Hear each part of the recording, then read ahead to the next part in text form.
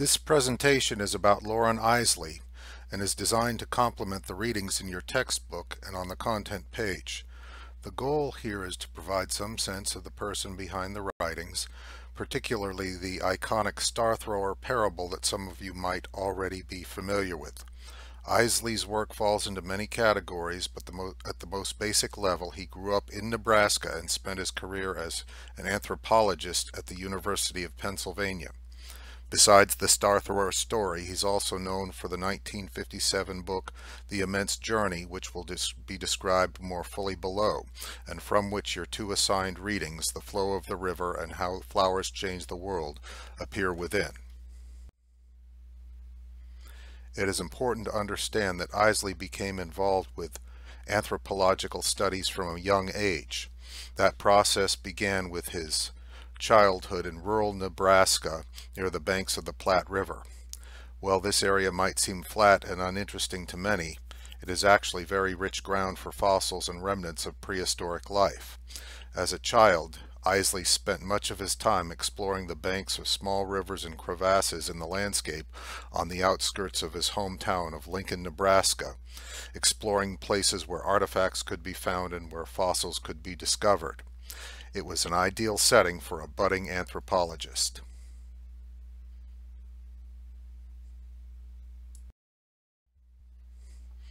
Here are some paragraphs which explore the historical and anthropological significance of the Platte River and its surrounding areas.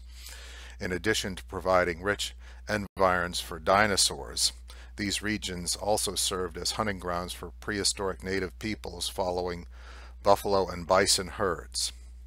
Please take a moment to review these longer quotes, which describe the ebb and flow of oceanic waters and later the habits of indigenous peoples, their hunting patterns, all of which contributed to these fossil-rich terrains.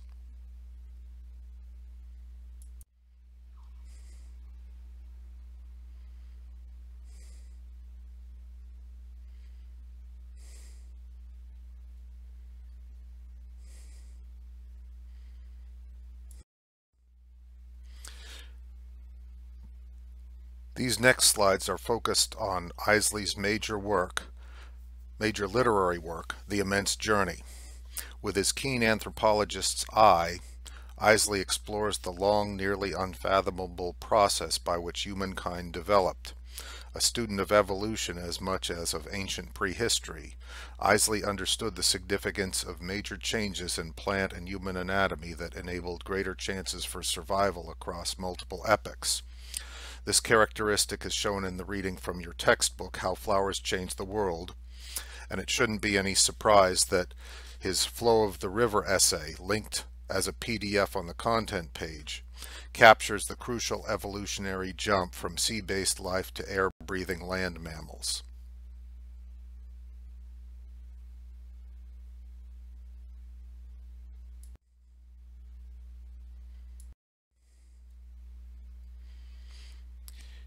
Here is a reasonably contemporary summary of Eiseley's book. Over 50 years old now, it still offers compelling reading, and I've had occasion to use select chapters in classes I've taught over the years. This preface from an edition released in 1962, 5 years after its original release, should capture the book's main subjects and explain its multifaceted scientific emphasis, while also providing some useful context in the comparison with Charles Darwin. Please take a moment to scan over these passages.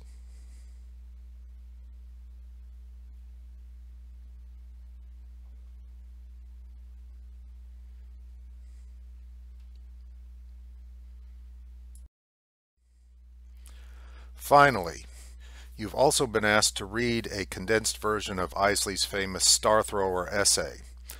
This essay is often misrepresented and adapted to multiple contexts because of its easily oversimplified and moralistic message captured in the image of the starfish story that you see here. You're also linked below to one of the many video renderings of this message, which also captures that easily oversimplified character. The full version of the essay, which I've linked you to as optional reading, offers a theme that is much more complex and appropriate to Eiseley's overall message about the long paths of evolution. Take a look at the longer version as you wish, but as long as you read the 3 assigned pieces, that's all that's required of you here. Once again, I thank you for listening.